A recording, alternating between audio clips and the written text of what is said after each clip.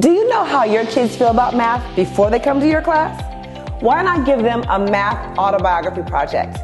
I do this every year. I allow my students to tell me how they feel about math. What was their math history? What topics do they love in math?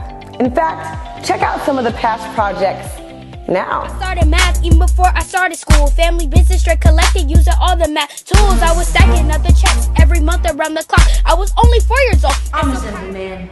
You know 1 plus 1 equals 2. Some of you like the rhetoric. Maybe, possibly, perhaps, it could be. But in my world, 1.50 plus 1.50 will always equal 3. My life is math, so I want to put out a few moments where math has either helped me or hurt me, or just plain embarrassed me.